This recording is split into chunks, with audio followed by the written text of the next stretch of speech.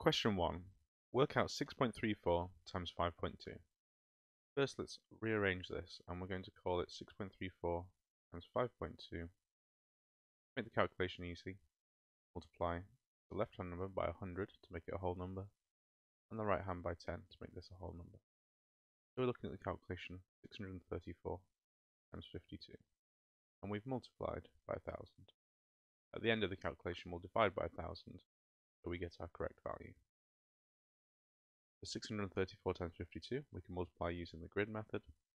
So 600, 30, and 4, and 50 can be split up into 50 and 2.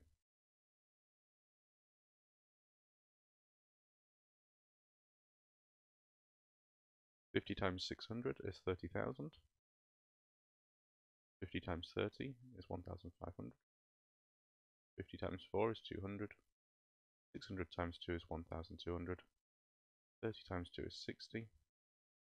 4 times 2 is 8. The last step, we need to add all of these values within the grid up.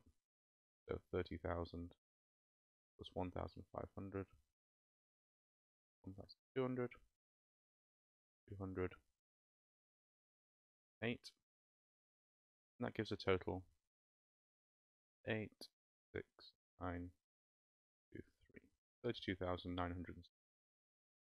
We multiplied by 1,000 at the start, so let's divide by 1,000 now. And to divide by 1,000, we move the decimal place back 3 places. That's 1, 2, 3. Gives us 32.968.